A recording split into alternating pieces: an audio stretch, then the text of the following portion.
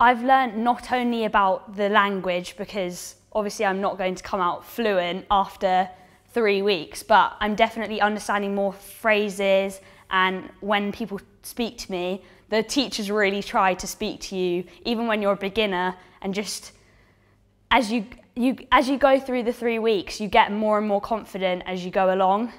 The summer school's so much fun because you get to meet people from like all over the world, and then like it's also fun to learn Danish here too, and you make like a lot of friends. I recommend it to everyone.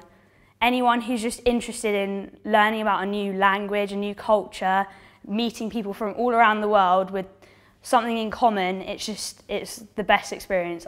There's nothing like it.